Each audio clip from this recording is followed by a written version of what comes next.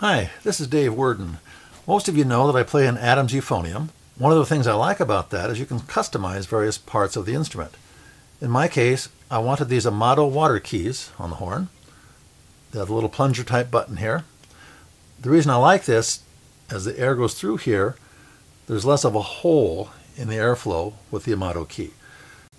One thing to be aware of with the Amado type key, because the hole is smaller, which disrupts the airflow less, it can clog up a little easier.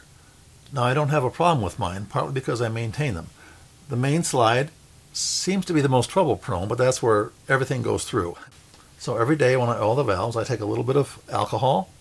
This is 99% isopropyl alcohol. I just squirt it in here. I move it around a little bit like that so it can go back and forth across the hole, and then I just drain it. That keeps that nice and free for getting water out of the horn easily. The one thing I've heard people complain about with the Amado type key is that it can stick. In other words, they push on the plunger and it doesn't move. Well, it is a moving part. This plunger has to go through a hole in the body here, and it requires lubrication. So with a little needlepoint oiler like this, I put a little bit into the opening where the plunger enters. Move it a couple times, wipe off the excess. There's a hole in the back of this one. I squirt some in there as well.